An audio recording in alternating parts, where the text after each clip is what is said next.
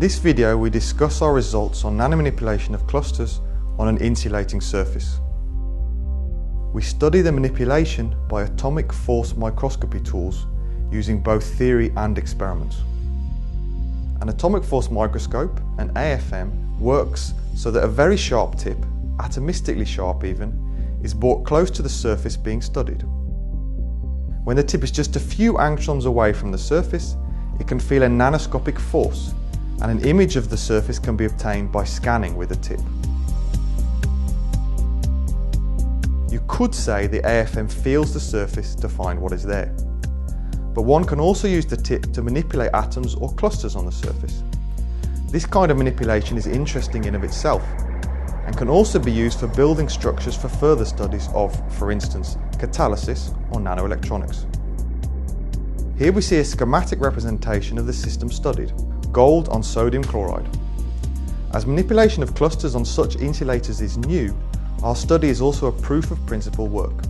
The cubes seen in the image represent the common defects at the surface: sodium vacancies, missing sodium ions at steps, and chlorine vacancies on terraces.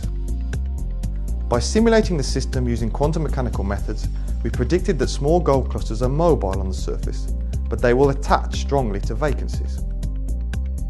Once anchored, the way the clusters prefer to move depends on how they bond with the surface, and this is determined by the type of vacancy they have paired with. Here we see the preferred pathways for a cluster at chlorine and sodium vacancies. We find especially that if a cluster is paired with a sodium vacancy, it bonds to the surface only at one of its edges. Here we see the electron glue, which attaches the cluster edge to a row of chlorine ions on the surface. In this kind of configuration, the cluster likes to slide only in the direction parallel to the bonded edge. In all, the calculations predict that a gold cluster will move very differently depending on what is underneath it on the surface. On the perfect surface, gold is highly mobile, and on a sodium vacancy, it strongly prefers the 110 surface direction. In the experiments, gold is brought onto the sodium chloride surface in atomic form as atoms. The gold diffuses around until it finds vacancies, forming clusters once it does. The common defect on the terrace is the chlorine vacancy, while at the steps, sodium vacancies are more commonly found. This means that clusters that grow in different places should also behave differently.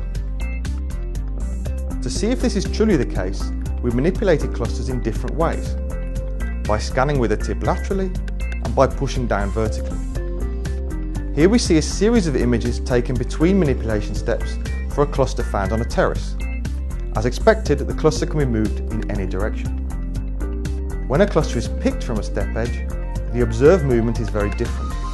This cluster only moves in the 110 surface direction.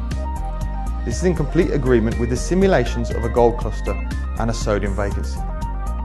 To summarise, both theory and experiments suggest that the manipulation characteristics of the clusters are indeed governed by the defects they attach to. For manipulation purposes, knowing the types of defects allows you to control the movement of the clusters. Vice versa, doing manipulation experiments could allow one to distinguish between different types of defect cluster complexes. The ability to create, characterize and manipulate cluster defect complexes could be applied, for instance, in studies of catalysis, where the reactivity of such structures could be explored in different arrangements and surface sites.